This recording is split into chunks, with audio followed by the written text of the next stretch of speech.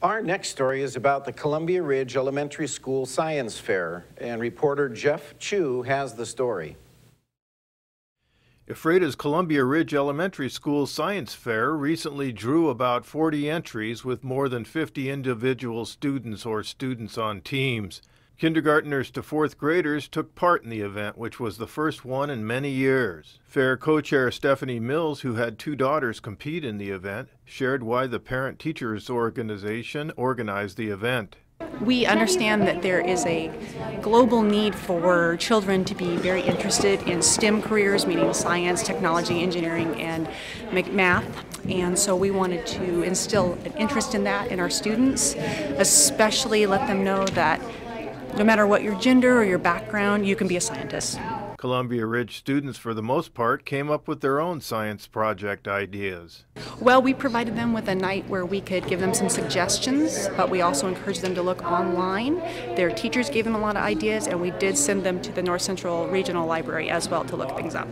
Columbia Ridge principal Scott Monson said the fair was a success largely because of support from parents. PTO has organized this science fair, and we hope to keep it going every year. But we've had them in the past, but a long time ago.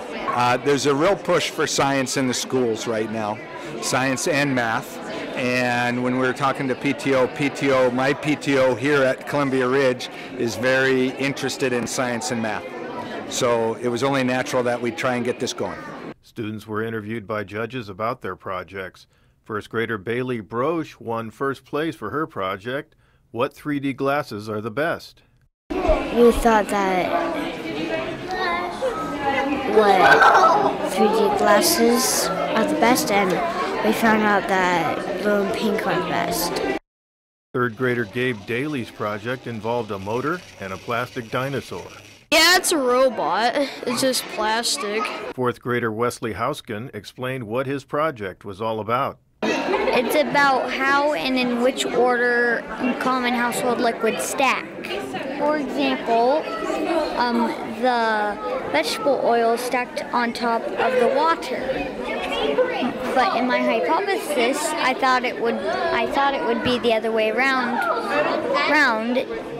And also in my hypothesis, I thought the water would be at the very top and honey at the very bottom.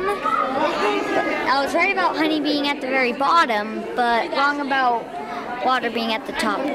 Rubbing alcohol was at the top. Best of Fair winner Anna Pugh, a fourth grader, in April will go to the Washington State Science and Engineering Fair in Bremerton. She will compete for a money prize there. I'm Jeff Chu for iFIBER 1 News. We'll be right back.